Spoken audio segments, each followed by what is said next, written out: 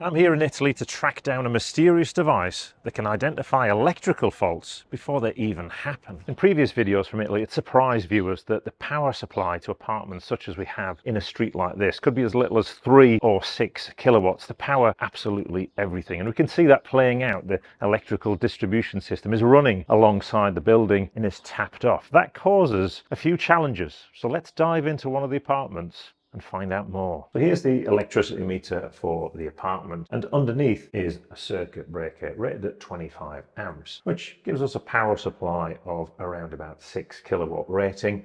If you exceed that, the worst case is this could trip off, which could be a bit of a problem because the apartment is a long way up these stairs.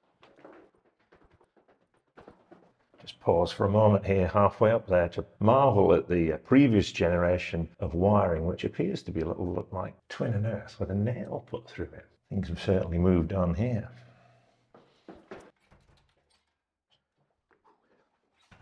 So here we are in the apartment itself, a long way up those stairs. We've got the consumer unit or distribution board proudly on display in the kitchen for a very good reason. Open this up.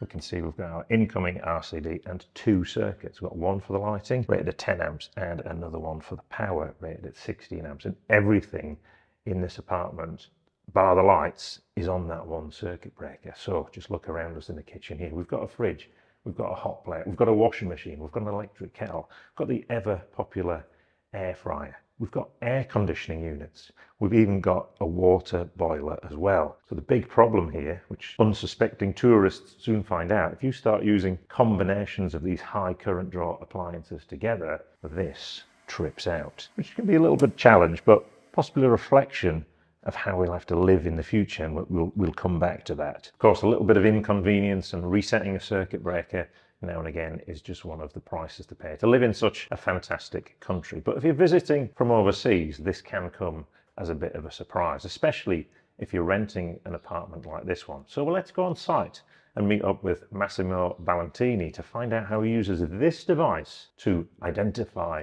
and solve electrical problems. So Massimo, you've been using the Prycam to monitor this property because you rent it out as a holiday project? We rent this property and 30 other ones, and we decided more than a year ago to start deploying Prycam in all our villas. I'll explain you the reason why. So basically from the app Prycam Home, we can see all the villas that features this. Currently, we are only using in single-phase villas, but we plan to implement also in 3-phase villas. So here, this is Villa Solivetta, where we are now, and the Prycam helped me in different ways. So I'll go through the features and tell why is that feature important for me. For this villa, there are 5 sections.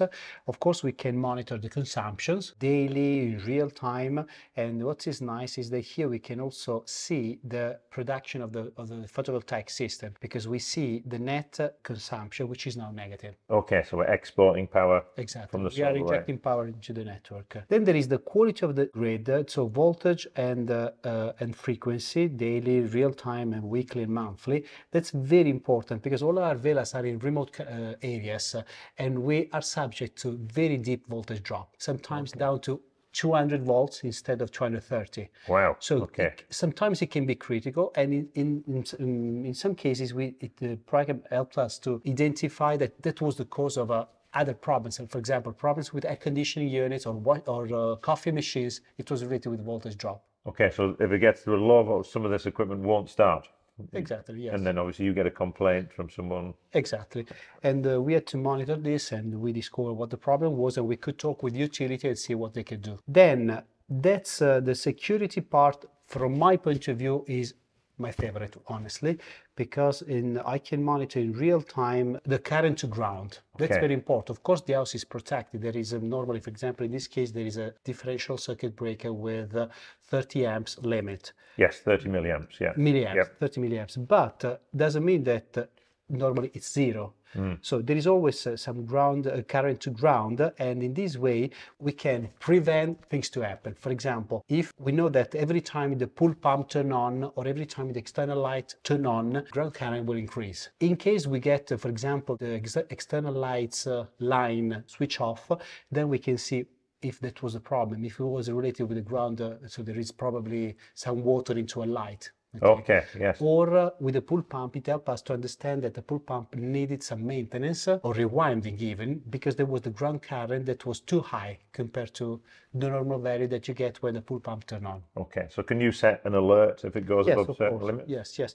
Actually, yes, there is an alert related to in this case, to 30 milliamps, and we get a notification. The pool pumps are staying all year or part of the year in a very wet, very humid environment. They get rusty very easily. The leak current over the year start increasing significantly. And having this trend is very important to say, okay, was the pool pump working like this 1 year ago, 2 years ago? This is something that will help us to maintain the pool pump in better shape. Every time there is a load that is unsafe, because the current is getting too close, so we still don't get the trip, but it's getting too close, then we get a notification and we can investigate. And the fact that it's measured in real time means that we can come here, turn everything off, and then as soon as we start on, we turn on every single switch, we can see what the impact in terms of ground current. Okay, so you can use it for fault finding. Exactly. Trying to isolate the problem circuit. So it helps us to prevent failures,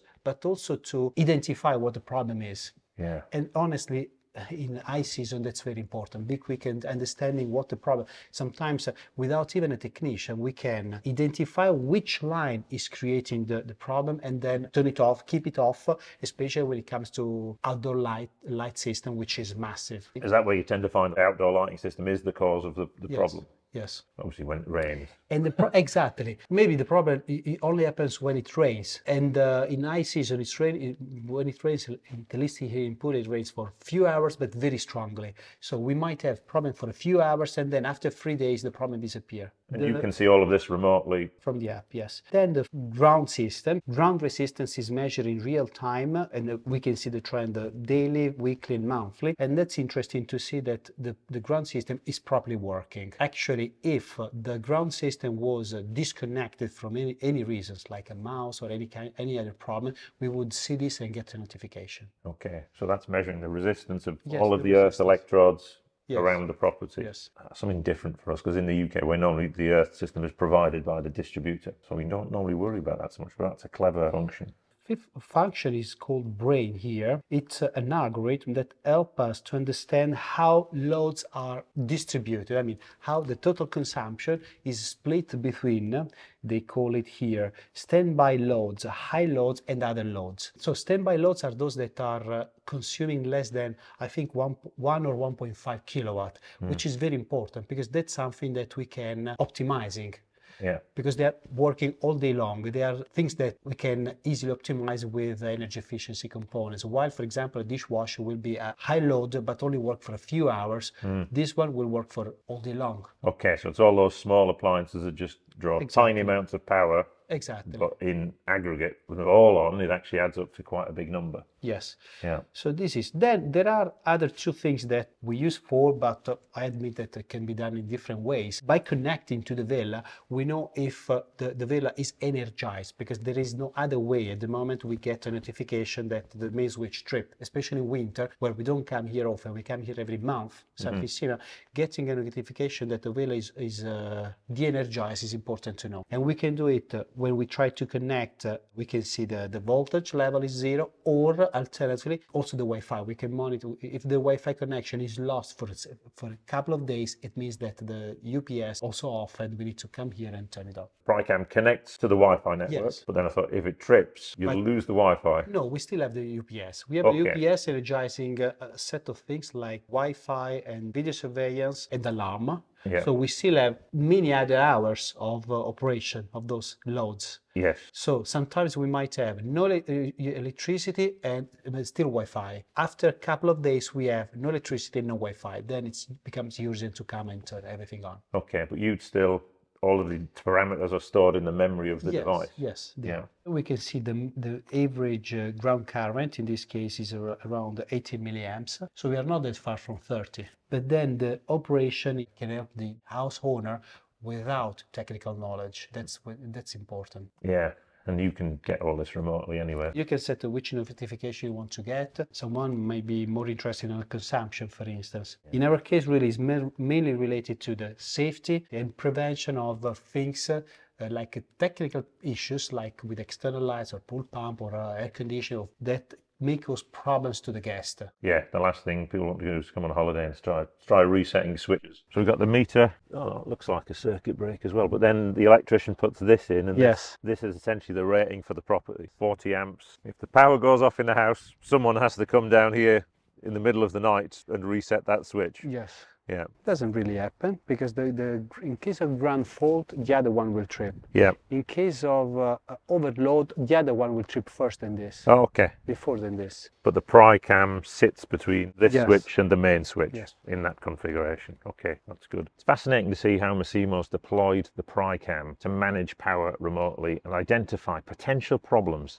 before they impact on the guest experience. And perhaps this is something we need to be looking for in the future, because we get used to it. You know, we have in the UK our 23 kilowatt supply. In America you might have 48 kilowatts, and we're probably never having to reset MCBs because we've overloaded the entire power supply for the property. However, the way we use power is changing as we go for more electrification, more heat pumps, more EV charging, more solar on the grid. We're all going to have to get used to more flexibility and understanding at a granular level how we use power and when we use power. And I think systems like the Prycam could very much be part of that equation. If you want to see another electrical installation in Italy that steps up a level, going to 3-phase, check out the video on screen now. And in that video, we'll also discuss a little bit more about load shedding.